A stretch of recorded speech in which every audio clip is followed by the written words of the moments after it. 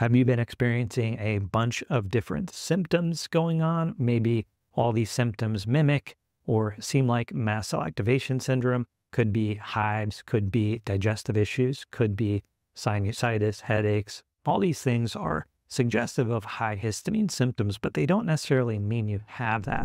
And so how do you know for sure? Well, in this video, what we're going to do is look at the testing, the objective measurements you can use to really understand if you do have mast cell activation syndrome. My name is Dr. Taranella, and in this video, I'm going to give you some of the tests that I typically use in my patients when I suspect they might have mast cell activation syndrome, and we'll also cover some of the other ones that are suggested in some of the research papers. So if you're getting a lot out of these videos and want to continue getting videos like this one, click on the like and subscribe button to continue getting videos like this. All right, let's jump into the video.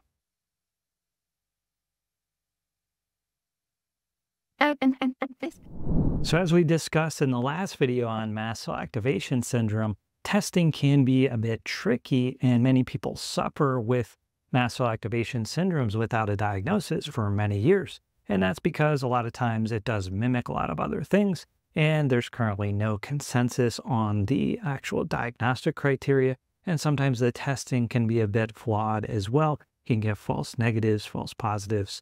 So in the last video, we covered how symptoms need to occur in different areas of your body, at least more than 2 different areas, and how important it is to really understand what's driving some of those symptoms, because we can't necessarily always rely on laboratory tests. So with all that out of the way, let's look at some of the specific lab tests that you can use to further hone in on what's driving your high histamine symptoms or mast cell activation syndrome. The first test that we're going to look at is called the serum tryptase. And the tryptase is another molecule that's released from mast cells along with histamine when the cells are opening up and releasing their contents.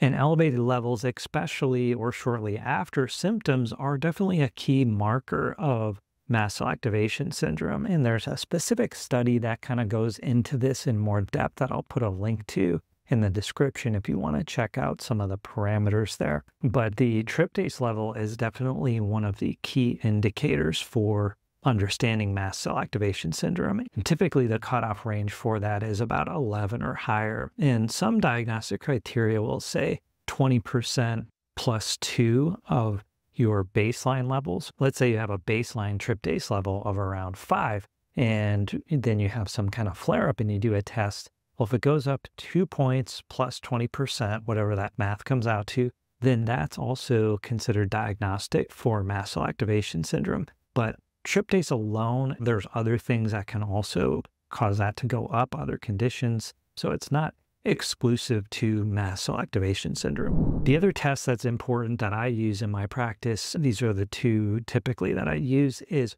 histamine. So histamine and histamine metabolites. So testing for histamine in the blood can be tricky because it's basically degraded into its metabolites and methylhistamine and others very quickly. And so typically you want to do it in the urine because it's going to have more of those metabolites present, because that's how the N-methylhistamine is excreted, is through the urine. So elevated levels of those can support the diagnosis of mast cell activation syndrome. Even though blood histamine levels aren't necessarily a good indicator, if they do show up high, then for sure you know you have something going on there with your mast cells or something else causing elevated histamine levels. So again, those are the 2 different tests that I typically do, along with some other things I'm going to discuss below. But typically in my practice, I'm doing the urinary histamine metabolites and tryptase to better understand if you have mast cell activation syndrome, using the other criteria that we talked about in the previous video as well. But some other things that sometimes you'll read about are prostaglandin levels. These are usually not going to be covered by insurance. They may require like different layers of prior authorization and things like that to get the test covered. But specific types of prostaglandins, when they're elevated, can be another indicator of mast cell activation syndrome. Another test that you'll often see is chromogranin A. This is another blood test, and it's another thing that's released by mast cells when they spill their contents out, and it could be measured in a blood test, and elevated levels would be suggestive of mast cell activation syndrome, and there's different ranges for both that and the prostaglandins. And again, I'm not as familiar with these two tests, but just thought I would mention them for completeness. Some of the proposed diagnostic criteria definitely advocate for a broader range of testing to confirm that you have mast cell activation syndrome. So the chromogranin A,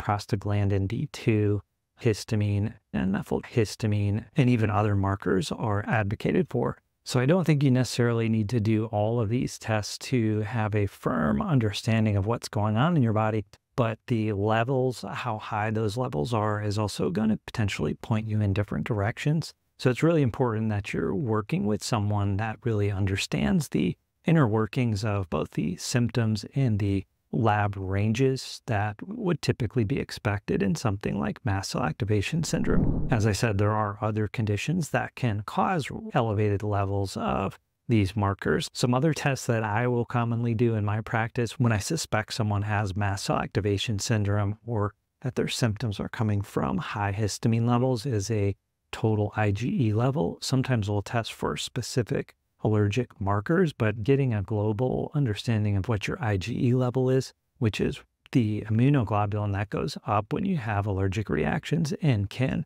trigger more mast cell activation.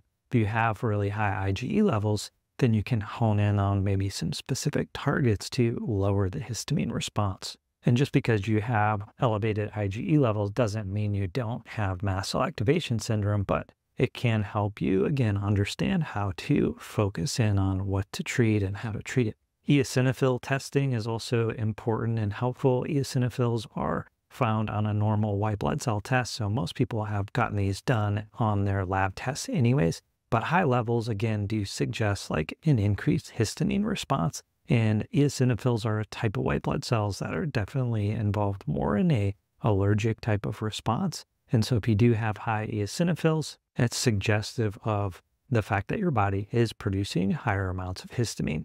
Doesn't necessarily mean it's mast cell activation syndrome, but again, it's sort of painting that picture. A lot of these tests, though, they do change a lot from one day to the next. So just because you have one test that's showing this elevated doesn't necessarily mean that it's always like that, especially when you're looking at white blood cells like eosinophils. Those can change week to week, sometimes even day to day. I think it's important too to mention some other things that can mimic mast cell activation syndrome or also be considered in this category, which would be chronic urticaria, systemic mastocytosis, which is a more severe form of mast cell activation syndrome.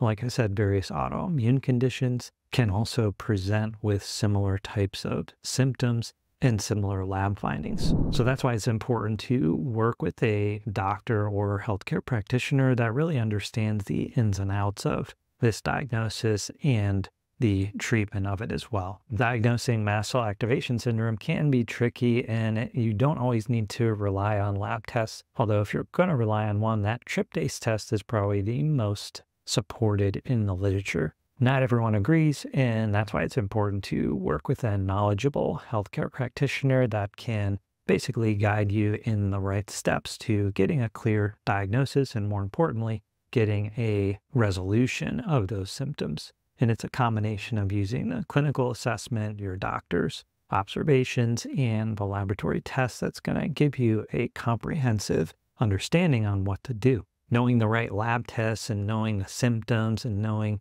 the ins and outs of this is really important for you on the patient side, because you're going to be tracking your symptoms, and knowing how those symptoms are affected by different treatments can really help your provider really hone in on where they need to shift their focus. If, say, one treatment doesn't work, they need to be able to understand why that didn't work or why maybe it made you worse, so you can use that information to further your treatment approach. Sometimes the negative responses are just as helpful as the positive responses. So it's important not to leave those types of things out, and tracking your symptoms and tracking what's going on with your body is really helpful for your doctor, and ultimately is going to help you get a better treatment and help you feel better. So hopefully that helps you better understand testing for mast cell activation syndrome. Definitely can be tricky, but hopefully I've laid out some clear things to look at and understand here. And if you do have questions on anything in this video, definitely drop them in the comment section. If you want a more customized, detailed answer to your question, consider joining the membership program, where I'll have more time and attention to dedicate to your questions. Either way, though, I'll definitely answer your questions. That's why I make these videos. Leave it in the comment section. Until next time, might interest you in another video on mast cell activation syndrome and understanding your health better.